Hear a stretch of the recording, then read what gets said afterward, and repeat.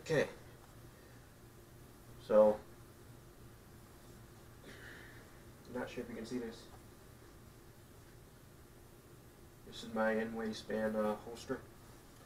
It is an Alien Gear Cloak Tuck 2.0 or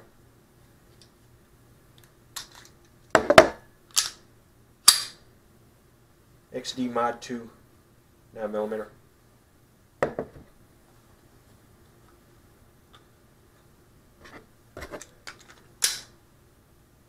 Hold on a second. Okay. Alright. Alright. So you notice when I put it back into the holster, put it in, normally what I do is I'll feel around, make sure there's nothing that's going to snag it. Then I keep my finger off the trigger, and sometimes I'll even make sure that my hand is not on the grip safety. That means it's enabled. So if I just put it in just like this, I'm fine. In fact, as long as I don't have the grip safety engaged, I really don't even have to check to see if there's anything that's going to snag the trigger. That's if everything works properly. Plus, if you're jumping from different guns, some guns don't have grip safeties, and so what's going to happen is you're going to become complacent and end up shooting yourself in the butt, in the foot, or whatever. So let me take out this this Alien Gear. I actually have two of these. So this one is for the XD. I have another one that's for the I have several 1911s in commander size, and so I got a holster, an Alien Gear for that one as well, for those as well. The difference between the two being that this holster base is designed for subcompact guns. So the difference between this one and the 1911 one that I have is that this base dips down a little bit further because the barrel length of the 1911s are longer. Mine are commander size, so they're going to be longer than this, and so they're going to need a little bit more room. So it's longer here, and I do believe it's the same size up here, because what I did was I placed them on top of each other, and I noticed that this one was shorter. So I've had this since the end of March, the beginning of April, and it is now the first week of August.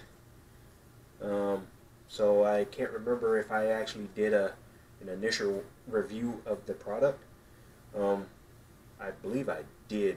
I just never posted it to YouTube.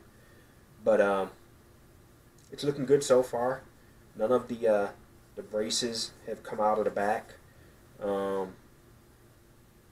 It required little break-in, but as you can see, it's actually conforming to my body. I haven't lost any of the screws, and plus the kit comes with lots of replacement screws and lots of these green grommets here, in case you just happen to, over time not check for looseness and they end up popping out. There is a problem with this one though. Let's see if you can pick it up. You hear it? So inside of this outer, well, I don't even think it's leather, a vinyl cover, and this inside neoprene cover is a plastic liner. And that snapping that you hear, it's cracked. A lot of people have been complaining about that, and Alien Gear, in their defense, they have been replacing those as the complaints reach them. What they're doing is they're either sending replacements to those people or having the people send them back in, and what they'll do is they'll unstitch it and then add a different lining material. They're lining the inside with the Cloak Tuck 3.0 internals, which is it's a metal lining instead of a plastic lining. So instead of doing that, because I don't want to, this is the only holster I have for this particular gun, instead of losing my carry ability, I just went ahead and ordered a new set of holsters. I ordered a new set of their 3.0 holsters. So I ordered a new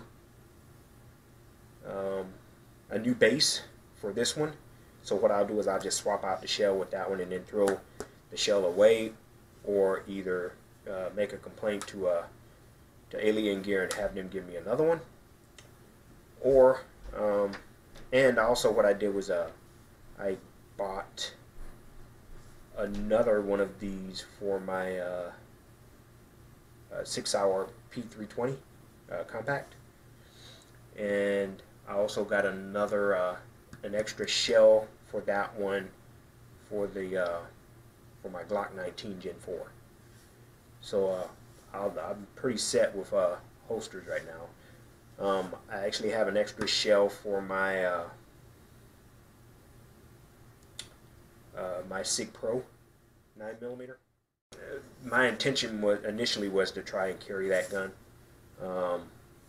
That ended up being a waste of money, and what I could do is I could actually send that shell back to Alien Gear. Yeah, you get free swaps. So if you have a shell that, let's say you change you sell your gun, or you trade it for something else, right? Instead of a Glock 19, you go out and you get a SIG 1911. You can take that, you can send that that shell for the first gun, and just tell them that you want one for a SIG 1911, and they'll send it to you for free. Let's talk about this a little bit here. These particular holsters, I believe the literature on them that they sent with the holster states that they're designed, I think they're designed for 3 to 6 o'clock position. Well, what was it? I think it's 2 to 5. So I tend to carry mine between 4 and 5 o'clock.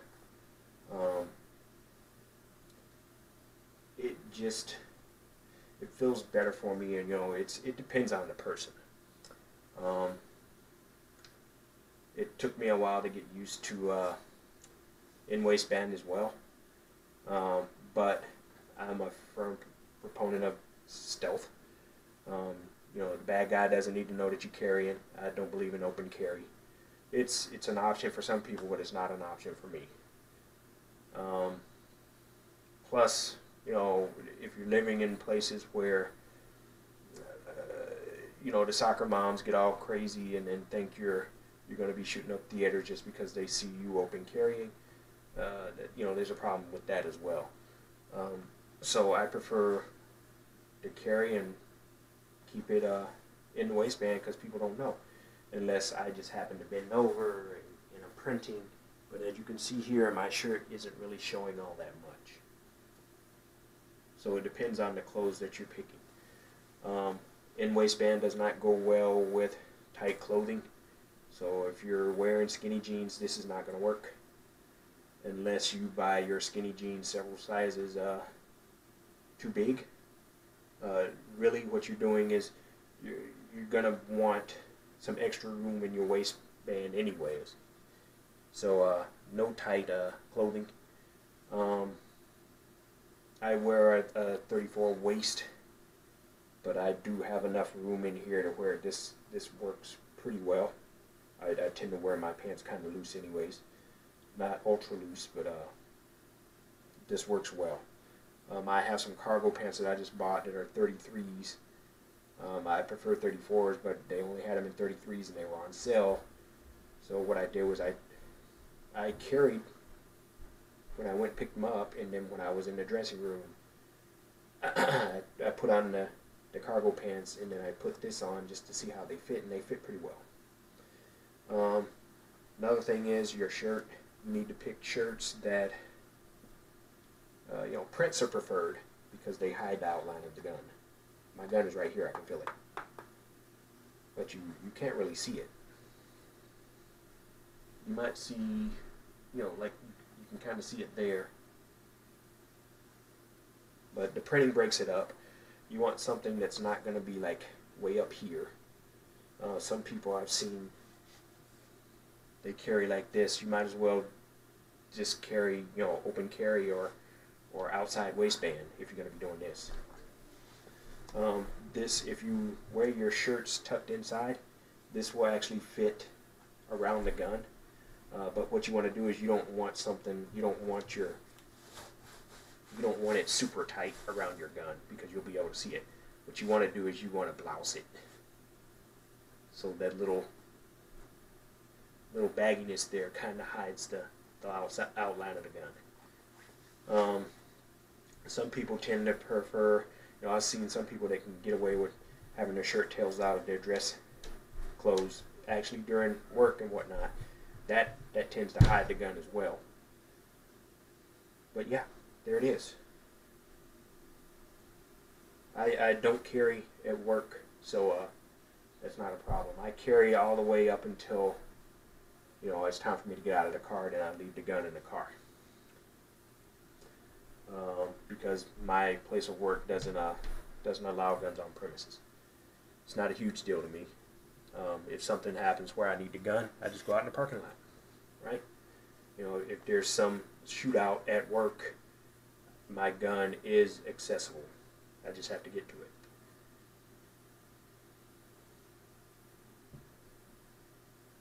But other than the cracked plastic liner, this is a good holster set. I have another holster. I have a Black Hawk holster that I was using for this gun as well. I do not recommend those. Those are nylon holsters, and even with a decent gun belt, this is a Galco leather gun belt. Nothing fancy, but I believe it was like 45 bucks locally. I mean, this is totally adjustable. I've got it to where I think where's it at? I have this 2 notches up in the front, and it might be neutrally set in the back. Yeah, it is. So it's in the middle setting. That's the way I like it canted. Some people like that FBI cant, but I can't carry it that way when it's that far back behind me. If it was on the side, then maybe, but still, the more it's canted forward, the more problem I think I'm going to have in grabbing it, unless I tend to bend forward, to get a proper angle on the gun. But again, that's a personal preference. This is the way I like it.